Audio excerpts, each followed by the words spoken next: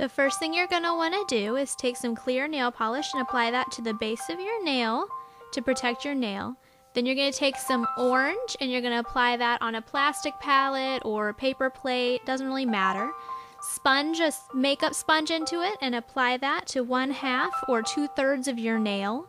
Make sure that you don't cover the bottom portion. We're going to do the same thing with a hot pink, only this time only apply it to the top part of your nail. You don't want to cover the bottommost part of the orange.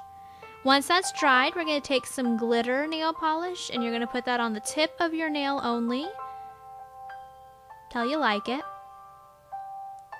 When you're done, you might have some excess nail polish. You're going to take the makeup sponge again using a clear part and just dab it on there. Then you're going to take your clear top coat, put it on top, put a jewel on there and apply your clear top coat one more time. Wait for that to dry completely and you're done.